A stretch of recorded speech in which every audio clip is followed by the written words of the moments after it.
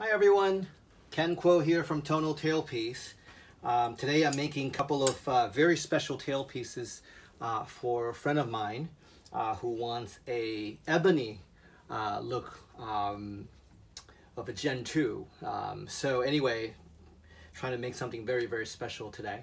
A lot of people ask me, what's the difference between your tailpieces and those of, some other companies that are making it less expensive by a lot?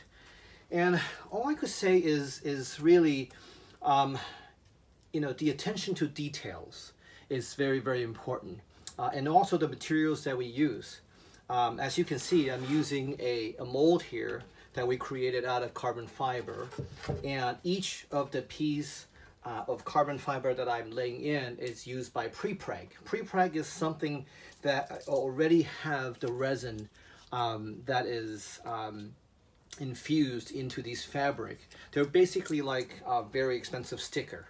F1 racing team, they're all using prepregs right now. And why do I do that is because on the tailpiece itself, I do believe that the different part of the tailpieces require different,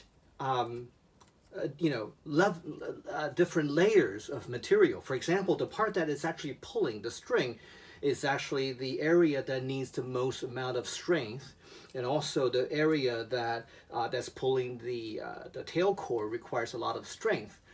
Just like a violin, when we make a violin, there's called graduation. There's a center of the violin is always the thickest, and then they graduate from different thickness, and so is my tailpiece. So by using prepreg, I'm able to address different areas of the tailpieces with the different thickness. That is very different from all the other companies that make them by machine, that basically they just put the fabric in there, slop bag a lot of resin and suck it out, and then boom, machine made, machine cut, and then could sell it to you for a fraction of the cost. I have a friend of mine I asked a friend of mine sometime, I said, a violin maker these days, a trained violin maker, when they make an instrument, whether it's a violin or a cello, it goes from anywhere from 20,000 to as much as Sam Zygmuntovich's $100,000 cello or something like that. But how is that compared to what you could find on eBay for a $35 violin? You get what you pay for. So the point that I'm trying to make is that there are carbon fiber tailpieces and there are carbon fiber tailpieces. A lot of them are not exactly made the way that you think that I am making them. Just by doing two tailpieces, laying the fabric is taking me over 3-4 hours now, because I'm paying so much attention to the different areas of the tailpieces, the different directions of how I wanted to put these, carbon fibers, because the different weave actually give it, the structure, the flex point is different. So literally it takes a lot of effort.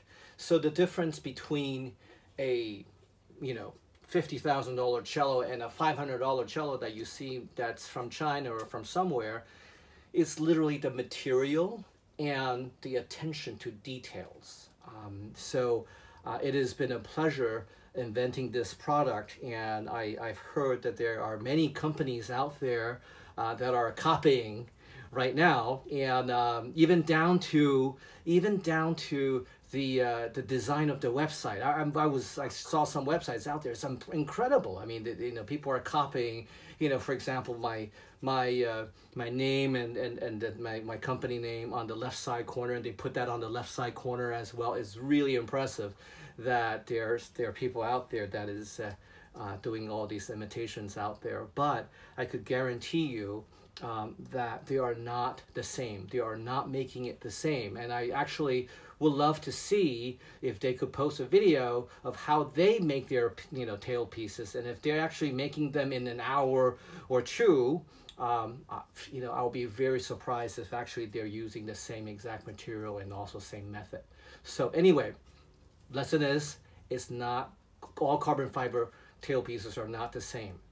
And if I have a cello, I mean, every piece that I make it as if this is for my own cello. I mean, we spend millions of dollars, you know, on instruments, or hundreds of thousands, or tens of thousands, or even your precious first cello. It doesn't matter. It is something that is so special to every one of us cellists. And yes, I'm a cellist. You know, I mean, if I was something to put something on my cello, I want it to be the best. I want to be the best.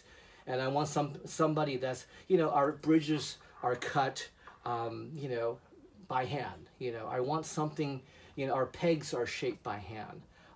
So that's why I wanted to reiterate how important it is to take the utmost care, even making of the tailpieces. It's important to buy something that is of quality. Okay, thank you so much for watching. As you can see, each one of these areas here, you want to make sure that it is of a different thickness in this area and also in this area.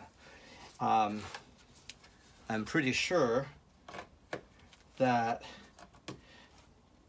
everybody else is actually making them in the same thickness. It's because when they're using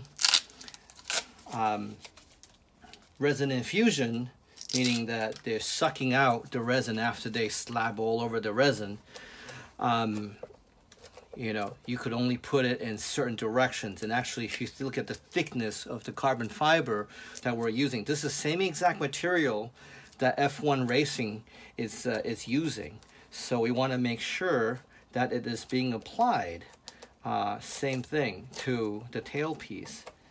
And the different areas, and in order to fit it correctly, we're constantly cutting, taping, cutting, and taping. Although with the final product you can't see, but there are tons of different layers. So in here, there are at least 6 layers in here and close to 10 layers here now.